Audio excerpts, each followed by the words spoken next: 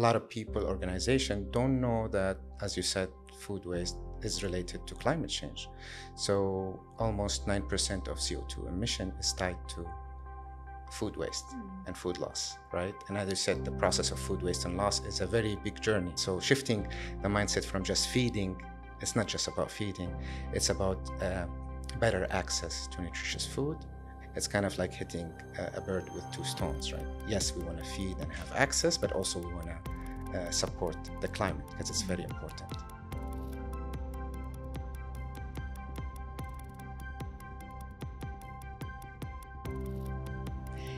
Hello and welcome back to Impact Talk, the podcast where we share stories of inspiring individuals who are shaping the Arab world for a better future. I'm your host, Nadine Zidani, sustainability expert and the founder and CEO of MENA Impact. And today I have an amazing guest for you, Hachem Mahfoud. He is the director of Replate for the MENA region. Hachem has transitioned from the world of architecture and design to lead an initiative that turns surplus food into impactful social opportunities. With an MBA in design strategy from the California College of the Arts and a deep commitment in sustainability, Hachem is here to share how he's challenging norms and fighting food waste. Hachem, welcome on Impact Talk. Thank you, Nadine. Thank you for having me. I'm super happy to have you. It's been a long time, we know each other, so I'm really happy to learn more about Replate and your story. And I really want to start the conversation about that because I just said, in my introduction that your background is in architecture and design, which is kind of completely different from what you're doing right now. Correct. So can you tell us more about your story and how, it led you to become the director of Replate here? Sure. So I think the short answer would be, I think being in the right place in the right time. I think it's a good coincidence. So I did architecture and community design in California. And then after living in the States for a while with my brother, he decided to stay. And I came back to the Gulf, to Kuwait specifically, and worked there for 6 years on a project. And by the time the project was about to end, I was planning to move back to California. And then my brother was like, well, wait a minute, we have this interesting project at Expo 2020. Would you be interested to try it out? And I was like, working in construction, project management is pretty stressful, corporate life, right? Yeah. So I'm like, well, work from home, make the work better, connect with my brother, why not? And I think that's how it started. Moved here around a few months before Expo, prepared for the 6-month project. It was just a contract for 6 months. But then it kind of grew up on me, and I decided to stay and push forward with Replate and see how we can tell people more about the story of Replate, I guess. Amazing. So if we can go back, because you're born and raised in the US. Yeah, so born in Syria, okay. Raised in Kuwait. When we were around 17, we got our green cards. Okay. And then we moved, me and my brother, to California, San Francisco. And then we started our education journey. And then when we finished, he stayed and I decided to come back to work. My parents called and was like, there's a cool, obviously the Gulf is all about architecture and development. And he's like, there's a cool project, come here. I think they just miss us. So they were just trying to get one of us back. So I'm like, yeah, worst case, I'll try it for a year, come back. So, suddenly I've been there for 6 years. It was a great journey. Obviously, I learned so much. We worked on a mixed development project similar to Dubai Mall with hotels and food courts, et cetera. So, and then by the time it was ending, that's when I wanted to move back to California. Mm-hmm. And then that's how the alignment happened and gave Replate a shot here in the Middle East. Yeah. So can you tell the story of Replate, because it didn't start actually here in the UAE. It started in the US with your brother. Correct. Yes. So can you tell us more about Replate? Sure. So I think I'll try my best to explain it. Obviously, Man will say it much better. But so my background is he was studying medicine. I was studying architecture. Typical, obviously, in the Middle East. And then what happened is the amount of kind of homelessness that we've seen in San Francisco, how much food is being wasted, was something very, I think, present around our colleges, right? And Man was always interested in system thinking rather than working individually with people, more about system change. And I think being in San Francisco, where a lot of these multidisciplinary, I think, energy is happening around the city, being Silicon Valley, etc.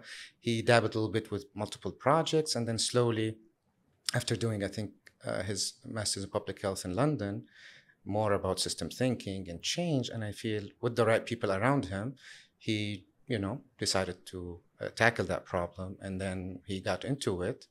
And then, it became his passion since 2016 when he started Replate. Long time ago. Yeah. And so how is Replate in the US?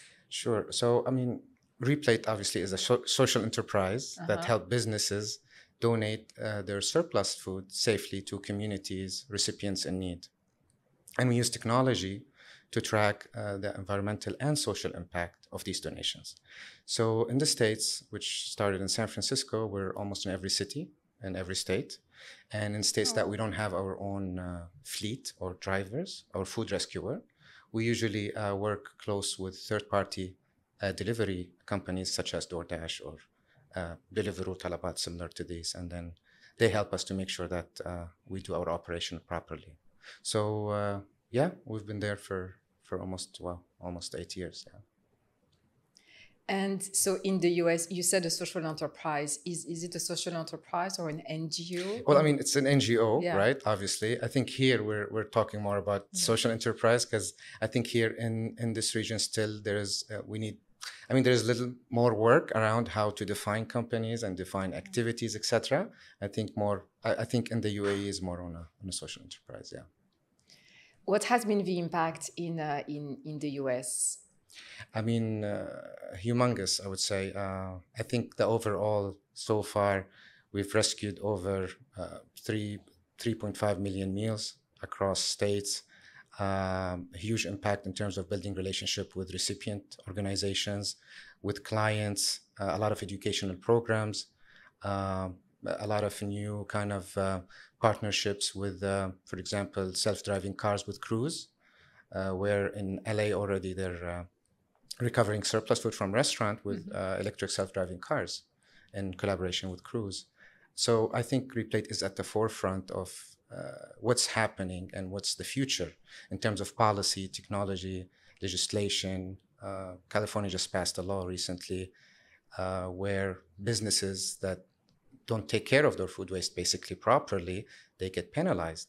And now instead of Replate reaching out to business to explain what we do, they have to come back and say, well, we don't want to do this. Come here, figure that out for us and make sure that our books are ready so we can submit.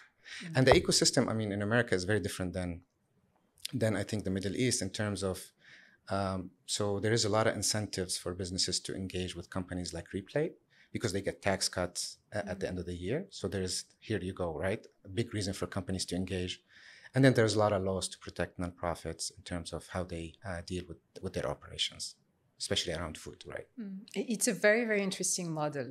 And to who do you give the surplus of food? Because you're the connectors between the people in need, basically, and, the restaurants or, industries. Right. So in America, we'll talk now more about, in America, which is interesting, a lot of the surplus comes from offices because the office culture has, like let's say Netflix headquarters or Facebook headquarters, these companies, they have canteens and they have, almost restaurant on because people spend, it's a different work culture. So a lot of that surplus comes from lunch events, from the restaurant within this office building, which is very different than here, right? But usually the technology allows any company or organization, you would go to replate.org, create an account with your credit card, and then request pickup as if you're requesting or scheduling a Google Hangout meeting or calendar, right? You can request it on specific days. You can request it kind of daily, and then somebody would show up, pick up the food, and anytime you can access your platform, your dashboard, and see the impact. And get all the details about the process. I really like what you do at Replate because you spot on a big issue with food waste, and you come up with a solution that is, innovative, digital, and very forward-looking. So it's very interesting. I'd love to learn how the model in the US, you brought it to the Middle East, and how it's working here, because I guess it's very different context, as you said. So it's quite different. What does it? What is Replate here in the Middle East? And when we say Middle East, is it only the UAE for now? Or? For now, I mean, obviously, a lot of operation is in UAE. Mm-hmm. We've had a very close talks with businesses in Saudi Arabia and Kuwait. Obviously, a lot of the surplus that we recover comes from hotels and F&B groups. Mm-hmm. So, and most of them, like Al Shaya Group or Majd Al Futtaim or Amar or Azadiya, they operate in the JCC. So the fact that we were able to work with them on multiple projects here kind of sparked that interest. How can we scale operation? How can we scale impact with these brands, with these organizations? So that's why these talks are always ongoing. So we expect, I think, early next year to do a few projects in Saudi and Kuwait. Yeah. So it's more project-based here. Yes. It's kind of a different model. Yeah. So our model here. So what happens in Replate Middle East, when we came in at Expo, we did the 6 months. First, we have to work with, in terms of handling and delivery of surplus food, it has to go through the UAE Food Bank, which is an entity under Dubai Municipality, and they are dedicated and the only entity that are allowed to move surplus food. Okay. So that's one of the main major differences. In America, we operate our own fleet. So we have our own drivers who pick up and deliver surplus food. Second thing, the second difference is in terms of policy is there's no incentives for businesses, as I said earlier, so how would you incentivize businesses here to join in a conversation that's very new to them, right? And third is safety laws. In UAE, obviously, food safety is very, very, very critical and important. I mean, if you go to a hotel today, in most of hotels in UAE request your food to go, some of them will ask you to sign a disclaimer form saying, well, you take care of that sushi that you took with you and we're not responsible, right? So it's very strict, right? So as you can see, these are a lot of the differences and I would say a little bit challenges that we're facing here. What after we did the 6 month here, we noticed that while the technology is very exciting, there is a huge education and awareness gap that need to be filled first. And when we started talking to businesses that, well, we did here at Expo, we can do this, and then everybody was hesitant because obviously they know it's a challenging process. And it's very hard to convince businesses to donate surplus food when sometimes they're not composting or not recycling, right? So we come into the most vulnerable layer of rescue, let's say, right? Which is the last, it's the edible food, right? Before it gets to the landfills. So obviously, a lot of challenges. So we felt that we need to do more consulting at the beginning, right? To provide more education, more awareness, right? To speak the language of these clients slowly, so they would give us a shot at trying to prove to them that, yes, food can be rescued, and yes, people here need access to the surplus food. And I think you touched upon a critical issue, which is awareness. And that's, something that all purpose-driven entrepreneurs, social enterprises, have to face, especially in the region. So because I want as well our listeners actually to kind of understand the issue with food waste. Because the food waste, it's linked to climate change. As you said, it goes most of the time to landfills, which creates, more emissions and, more issues, related to climate change. So can you kind of elaborate a little bit into the food waste issue and the food system, actually, because when we step back, the whole food system and as you said at the end of the cycle, yes, the whole food system is actually broken in a way. So can you elaborate a little bit on that? So, I mean, back to the awareness, I think one of the first facts that, a lot of people, organizations don't know that, as you said, food waste is related to climate change. So almost 9% of CO2 emission is tied to food waste and food loss, right? And as I said, the process of food waste and loss is a very big journey. It starts from planting the food, to processing it, to shipping it, to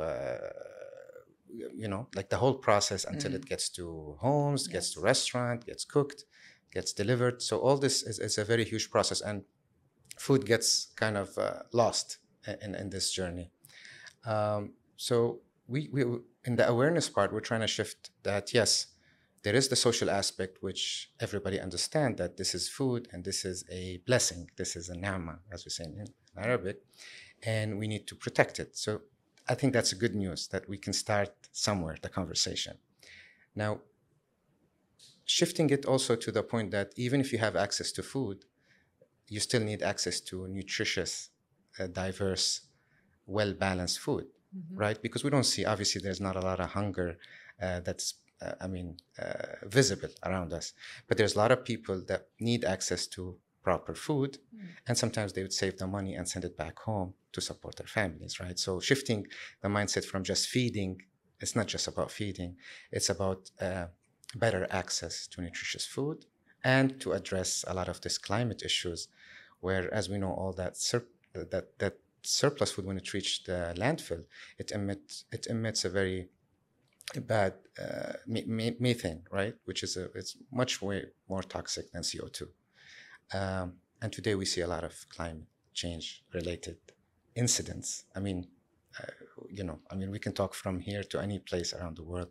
So this helps because now people understand that, wait a minute, it's kind of like hitting a bird with two stones, right? Yes, we want to feed and have access, but also we want to support the climate, because it's very important for everybody. So, and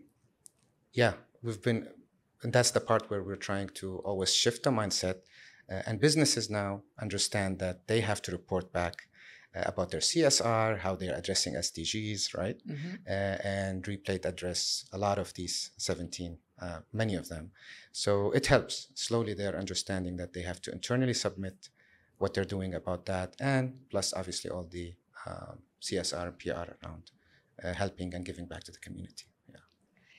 And in your awareness activities, do you tackle the root cause of food waste? Because at the end of the day, we don't want any food waste. So we have to be more mindful, right, in the way we produce the food and the consumption around that. So how do you, have the conversation with those businesses, restaurants, and diverse, stakeholders on, how can we reduce at the end of the day, the food waste we generate? Sure. I think the first step always is to understand why food waste is happening, right? So to be informed.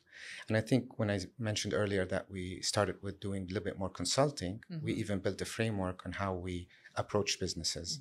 So we kind of have this 5 steps, which first is we do this operational survey where we come in, talk to the client, to their teams, understand their operation, try to kind of highlight their waste patterns, habits, right, in multiple kind of fronts of their business.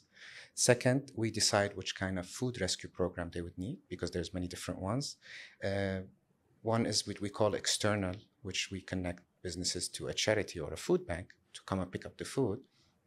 And the new thing that we start doing here we felt there is another need for it here, is an internal system of fridges in malls, airport, where you have multiple vendors donating to people working at the mall.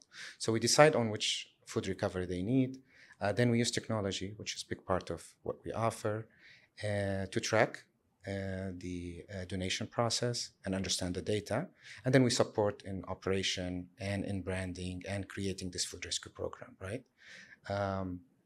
So back to your question, the technology for at Replate, the dashboard is very insightful and helpful for clients, because there's 2 parts to it. One part is the food recovery, which is the short-term impact, meaning we make sure that surplus food reach to people and they get access to it. But also we have the source reduction, which is understanding your insight and data, meaning, let's say, for example, you would go on your dashboard and you will see that last month the most donated item was brown bread, and it happened mostly on weekends. So this insight, and it's like an insight tab on your dashboard, it gives you more data from a preventative mindset. Meaning, if I'm wasting so much white bread, let's talk to procurement. How much we're ordering, right? Maybe we need to change something.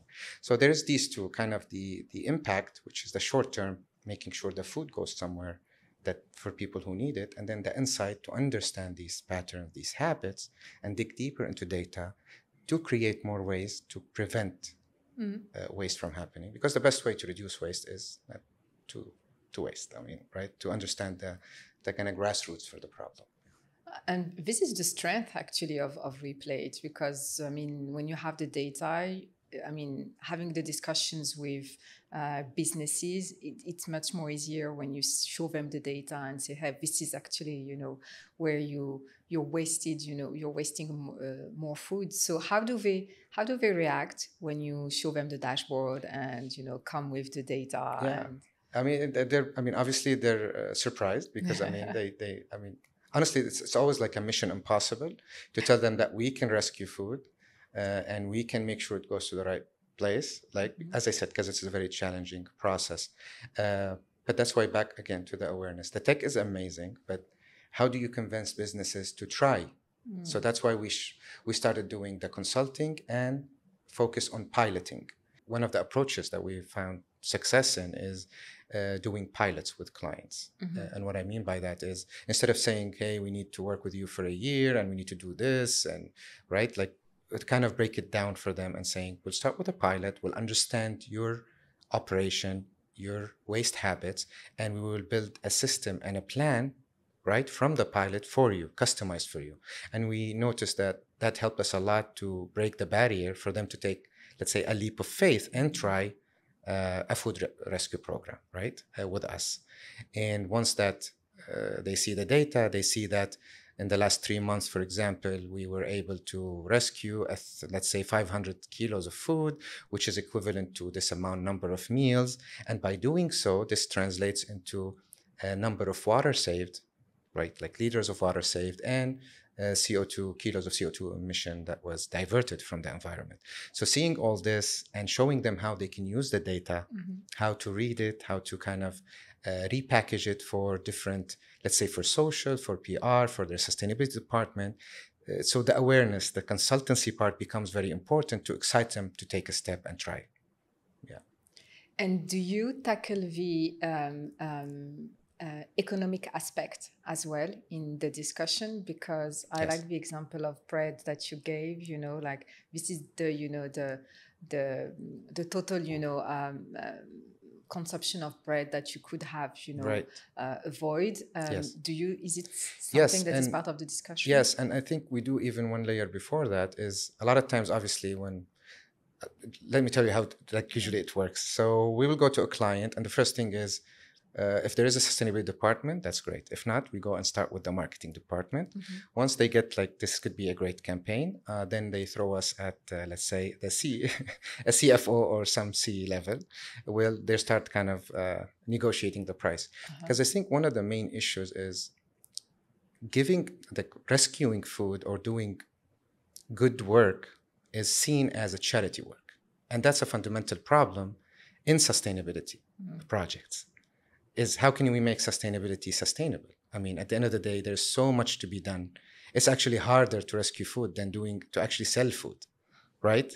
And we really need to shift minds around this process. Every time it's like they are fighting with us instead of supporting us, right? And allowing us to create the project properly, allow us to show them the potential, right? It becomes a fight on working almost for free, which always challenging. And then let's say we approved a budget, then they're like, go talk to the chef or the operation.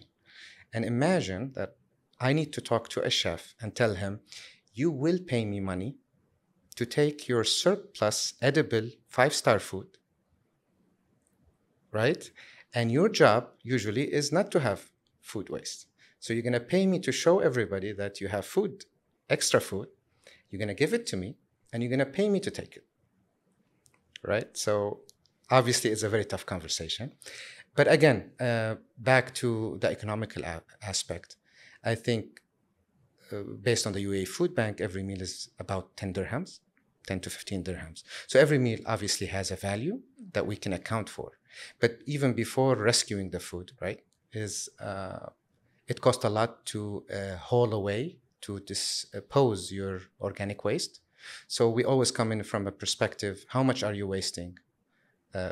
Like your organic waste in the operation, right? In terms of landscape, in terms of restaurants, let's say in a mall or in a building.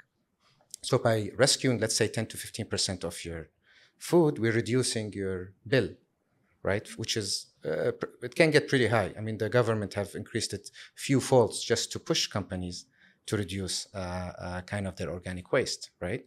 So there is a layer there. So let's say we'll tell them, if we save a little bit from here and we get a little bit from your marketing campaign, right? Because we want to do something a little bit more purposeful. And as you said, there is value of the food, and finally supporting governmental initiatives and kind of missions. So it kind of adds up to the point to do a pilot, and then the pilot hopefully becomes a permanent solution. Quite a challenging journey, to say the least. And you're not the first one, honestly, telling me that. All, social enterprises, purpose-driven entrepreneurs are exactly facing the same issues and challenges. I'd like what you said about I end up fighting with, different departments. One of the things is that for me, you shouldn't be talking to marketing, which is the first, one of the first problem, I would say. And the other thing is indeed the financial aspect of the work you do. So how do you overcome this, challenge? And how do you, in the conversation with your stakeholders, how do you overcome this challenge? I think you just have to get creative, and I think the faster you speak the right language, the brand language, I think the easier for you to convince them to try or to do a pilot. And what we've noticed, one of the insights is that finding the right, I would call him, let's say, or her sustainability hero within the organization that really understands the value that we can bring in, and empower them to champion this conversation internally to get it signed or to get it pushed or to get it extended is very, very important. A lot of time, a lot of the work is around building a relationship with the right people in the organization after you find them. And it's very hard to. As I said, like sometimes, I mean, if there's no sustainability, then there's marketing. If it's marketing, how can we create it as instead of a pilot, it's an initiative. With Majid Futtaim, we did Feed the Future. We started as a pilot in Mall of the Emirates, and then they pushed it as a kind of more permanent program, and we expanded to City Center Deira, Mirdif, and Zahia, right, with Feed the Future. And now Carrefour is interested to push it as a permanent solution all across UAE. It all started as a pilot and a marketing campaign at Mall of the Emirates, right? By finding the right person, by keep pushing, by introducing fridges to allow surplus to circulate within the same site. So even in sustainability, we need to get more sustainable, right? To reduce waste, we don't want to waste at all, right? From the first place. So, but we don't need every time somebody who wants to donate food to have somebody go pick up the food. There is a lot of people and a lot of recipients that could make access to this food within the same location, right? Enhancing the welfare of the business is as important as taking the food to another recipient, because the faster you redistribute, the better in general as the operation of food recovery. But it's an instance. You're giving us good insights, Hachem. About the finding the right people, within the organization, and the sponsors that gonna really support the initiative, and talking their language. I think it's so important because we tend to be a bit in our bubble sometimes, with the work we do and, all sustainability related, work that we can be doing, and not, and being a bit disconnected from the strategic goals and the brands, the culture, of those organizations. So it's a lot of adaptation, and it's exactly what you did. I mean, compared to the model of Replate in the US to what you do here, like it's just completely different. Yeah, 100%. I think like adaptation, getting insights, innovation, changing your business model, right? Collaboration. Like I feel a lot of times, we recently signed an MOU with the Waste Lab, and we're really excited about that because early on in the conversation, whenever we talk to clients, we're like, okay, you help us recover edible surplus. What about the one that you cannot recover? We're like, well, you can compost it. So speaking client's language is very important. I think there is a general mindset that sustainability is, a lot of people see it as greenwashing, or they see it as very expensive. And I think there is a place in the middle. I think sustainability can be sustainable. It can be fun. It can be exciting. And I think by understanding the client or the brand language and speed, and kind of slowly integrating and understanding how they operate and introducing it in small portions, you really, it would work. It would work. And that's what we've been trying to do. In addition, a lot of clients want more value for their buck, let's say, or for their money. And I think that's where bring back the collaboration is very important. Recently, we signed an MOU with the Waste Lab, and we're very excited about this collaboration because not only it brings more value for us as startups and companies, but also to clients. Because every time we approach a new client, they're like, well, great, yes, you can recover and help us repurpose that surplus food. What about the food that we cannot save? We're like, well, now instead of just saying like there's other companies, like we're our partners, and they're able to compost, and now we can offer this full circle, right, of zero waste in terms of food, right? So we really encourage more of that kind of collaborations. Yeah. Yeah, this is amazing. I mean, I know the West Lab, and we are doing as well an amazing work, and it's really great to see you both guys, collaborating and partnering together. This is how it should happen. Thank you. Amazing. So, do you have any success story that you want to share from a Replate? Success stories for me personally is whenever we start with a pilot and it turns into a permanent solution. I think one of the biggest mission I'm on is to change the idea of food recovery happens in Ramadan or a specific event.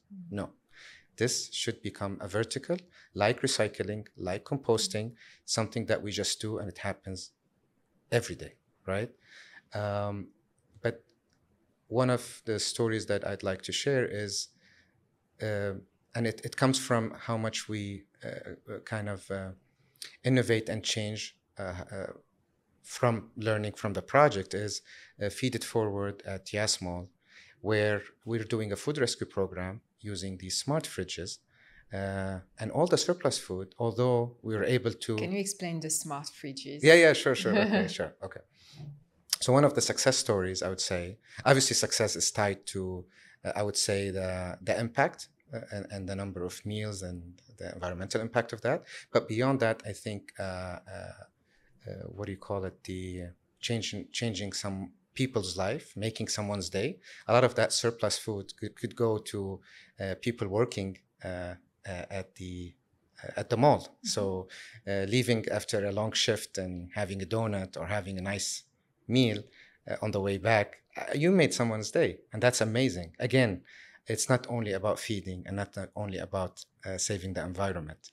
And why our project at Yasmall is special, because the client realized how important to increase the welfare of people working in the mall, of the security, the cleaners, the people, the heroes behind running that organization, right? And I think that's special because, yes, there is recipients and people who need food everywhere, right? But by adapting a more circular approach where we don't want somebody to come take the food and take it away, and the safety that goes around it. Now we're trying to do more of that circular approach through these smart fridges, which is like a community fridge that allows a different restaurant to donate food, but it's always locked. It has technologies that whenever you want to donate, you will scan. It opens the fridge. Let's say, I'll give you an example. For example, cheesecake, end of the day, they have surplus food. We provide packaging. It's a 3-compartment package. They put the surplus as close as possible to a meal. They label it as if you're asking food to go. And then at their own time, they'll walk to the fridge, which is a very close by, usually in the welfare area of the mall. They scan the fridge. There's a QR code. Scan to donate. They open, put the food. The shelves have sensors. So whenever they drop the food, I get notified that Cheesecake at 10 p.m. dropped 3 kilos of food and closed within a few seconds, the door. And then later, anybody can scan, put few information, take the surplus food, right? And make use of it, right? So the technology bringing security, bringing more data. Now, instead of clients inputting what they donated, now automatically I can get the first layer from the weight of the food and number of meals, right? So technology is allowing us to understand more and streamline more the process and make it more safe and easy for businesses to donate at different timing in big operations that run 24/7, like a mall, airport, or mixed development. This is amazing. Thank you. I like the fact that, as you said, you are adopting a circular approach, and instead of thinking directly like, the food has to go somewhere, like thinking about the local community, I mean the stakeholders basically of the mall, as the example that you took. I think it makes so much sense. And do you see a consumption of this food, like, or do you have as well to explain, to people that we have the fridges, you can go anytime and pick up the food, or is it happening very naturally? So what happens is obviously the mall will through their channels will make sure that everybody have an idea about the project, and we create when we talk about food rescue program, it's a program. So we brand it, we explain it, we build these presentation, these processes, this project plan of how to run it, right, over time, how to reach out to clients, to recipients, who should we target first. And we work closely with the client. We bring in government and semi-government entities so everybody feels it's credible, to feel comfortable to engage. Again, and we become this kind of catalyst, right? Again, before even using the technology. Yes. And of course, technology is very important to scale. And this is at the heart of Replate. But what I'm saying, I think for the next year or two, the focus is to bring people together, bring these different organizations, and make sure everybody understand why this is important and why this is relevant, right? And by bringing more, I think, government and municipalities into this conversation, we will see more adaptation, because credibility is very important around food recovery. Listening to you, there is one word that comes to my mind is patience, because that's a lot of work. That's massive work what you're doing, because again, it's very different from a traditional business where you have a product or a service, you market it. Basically, I'm oversimplifying it. And then you find, your customers, and that's it. Like here, you have to convince so many different people, so many different, organizations from private, public sector, go through, the regulations. It's quite a lot. So I really want to ask you, Hachem, what keeps you going? Wow. So, I mean, with, I think, architecture and creative background, I think I find a lot of excitement, I would say, and it's very rewarding for me to use my creativity to solve problems. And I think the more somebody tells me it's impossible, the more I want to make it possible. I think that's one layer from it. But back to when I mentioned making someone's day, I think knowing that somebody had a great day, because they just grab the donut end of the day after a busy day, right? Like that's very special. I mean, in a cliche way, like leaving it a little bit better than finding it. So every day I feel it's good to give back to people. I mean, we grew up around this concept at home since we were young. It's always, I mean, we used to wear each other clothes. We should to make sure all that extra food goes to our neighbors. So I think that mindset is very very dear to me. And then now the fact that I can do it as a business while still using creativity to figure it out, I think touch on two pieces for me, and I think that's what keeps me going. Yeah. So compared to the work you've been doing before, because you had a different, as we said at the beginning, career path, you know, at when you started, to now, would you say that you're more purpose-driven or having a more purposeful life? Yeah, I mean, I think, purpose, mission driven, I think definitely. Obviously, the work we do touches people, touches environment, touches emotions, if you want to say. And my background in architecture and community design came suddenly very handy when I come to an organization like a mall or airport, because I right away can understand how things work, how the waste management work, right? And then again, back to bringing creativity into, I think once you put your mind to it, there is always ways to make the best out of what you're doing. But definitely more purpose-driven. It feels good every time I talk to people about what I do. It's exciting, right? Yes, I mean, we rescue few meals, or it's a very little impact, but I think one hand can't clap, right? We need more people to join this movement, right? Yeah. Absolutely.